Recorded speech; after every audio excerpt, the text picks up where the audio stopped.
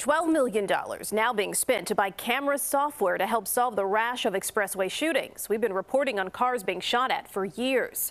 CBS 2 political investigator Dana Kozlov joins us now. And Dana, this was supposed to happen more than a year ago. Yeah, you know, Erica, this big announcement loses some of its momentum when you consider the law requiring cameras have recording capabilities went into effect in 2019 and should have been in use more than a year ago. And even though the funding's now there, there's no real timetable on when all will be up and running. Wednesday morning, another expressway shooting, this time on the Bishop Ford, leaving a man dead.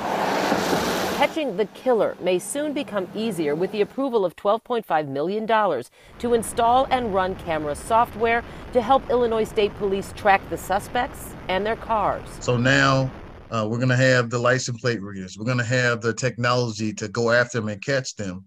And they should get the message that we're serious about this, and we can't stand for this anymore. State Representative Thaddeus Jones was the co-sponsor of the camera bill, named after expressway shooting victim Tamara Clayton. When it passed in 2019, the expectation was recording capabilities would be in use by the beginning of 2020. What the heck was the holdup about? You know, bureaucracy. And he says funding. It took 19 months to get that done, to the dismay of Jones and bill co-sponsor State Senator Jackie Collins. It was frustrating for me when I didn't see anything take place all of last year. But that year-long holdup arguably cost cases. There were 128 expressway shootings in 2020.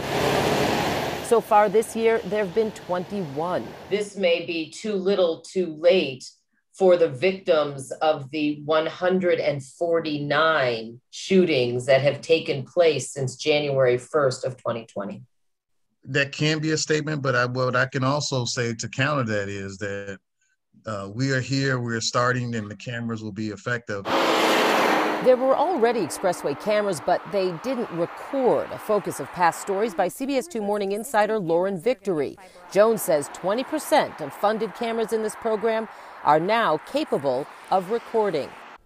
So when will the other 80% of those cameras be capable of recording? No one can say for sure. And where will they be? That is not going to be released for security reasons, I am told. Live in the Streetside studio, Dana Kozlov, CBS 2 News.